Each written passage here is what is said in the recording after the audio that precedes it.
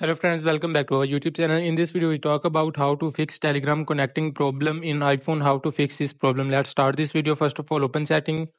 After this, tap on Wi-Fi and make sure your internet connection is working properly. After this, go back, tap on General, tap on Software Update. Here, check if any update is available. First of all, update this. After this, scroll down, tap on VPN and Device Management. Here, check if any VPN is connected. Turn off VPN. After this, go back, scroll down, tap on Privacy and Security. Here, make sure you have location always disabled. After this, go back and restart your mobile phone. After restart, try again. Hopefully, your problem will be solved. If your problem is not solved, open App Store in your iOS device. After this, search Telegram.